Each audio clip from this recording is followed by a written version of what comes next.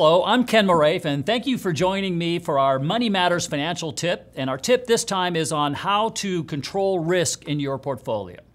So if you have watched any of the other financial tips, one of them that we mentioned is determining how much risk is appropriate for you. Once you've determined the risk profile, then that dictates how you allocate your money, the percentages that you put in the stock market, the percentage in the bond market, etc. Once you have decided on those allocations, those percentages, it is very important that you maintain them. Okay? Because here's what could happen. Let's say that you decided that your portfolio should be a 60 stock, 40 bond allocation.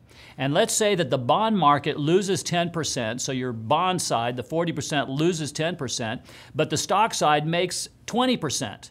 Now, you're not going to be in a 60-40 allocation anymore, are you? You're now in a 70-30. You are now taking on a lot more risk than you were before, and more than is appropriate for you.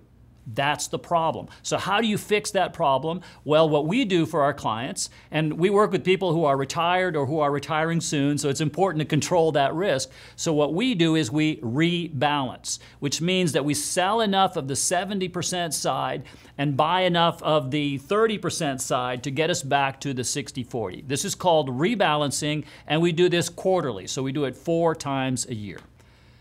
Thank you for spending time with me for our financial tip. Make sure you watch all of our other financial tips to get a lot of great ideas.